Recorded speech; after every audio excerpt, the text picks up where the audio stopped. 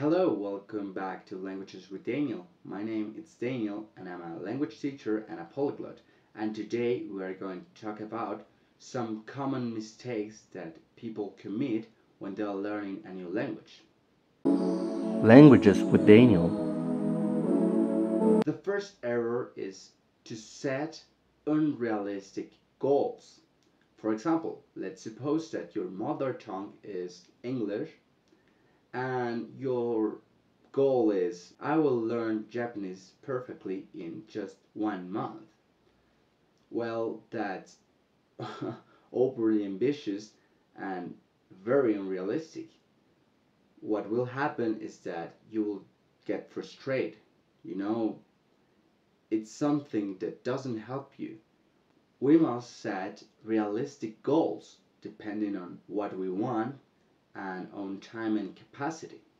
Number two, do not saturate yourself with useless vocabulary. On the internet, there's a lot of videos like, do not say hi, say what's up, and so on.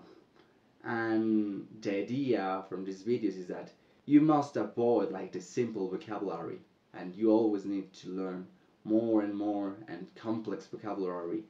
But actually, we don't really need that amount of vocabulary. It's always good when we learn new words and so on, but on average, we just need something about 3,000 to 4,000 words to be able to communicate. And we need to focus on that vocabulary that's important for us.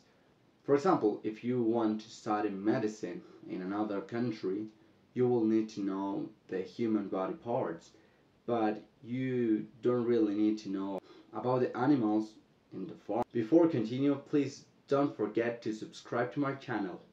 Third one, stop comparing yourself with other people. Yes, it's normal to see, oh, that guy is doing better than me, or that girl always knows new vocabulary. But no, we are different, we have different circumstances, so stop comparing yourself with other people. Number four, do not be afraid of committing mistakes.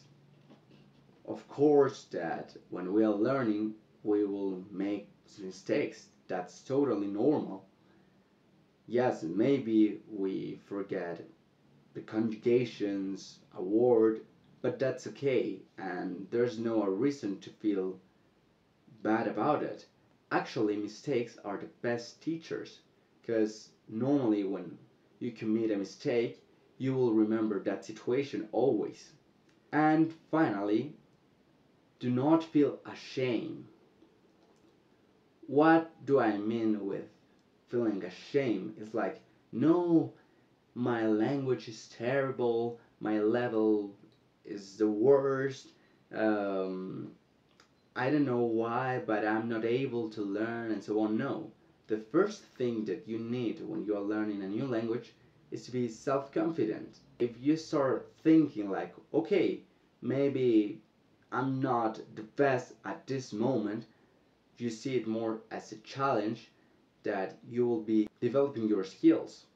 You just need to understand that learning a language is a process. We are not perfect, and you should feel proud because you're learning a new language. I know that there's always people that just want to make fun of us, to mock us, like, oh, your accent is terrible, ha ha ha. But no, you are doing great. You must feel proud of it and you must develop your self-confidence. I hope these tips were useful for you. Write down in the comments how was your experience or how it's your experience learning a new language and if you have ever had any of these situations. So we'll see you the next time. Bye.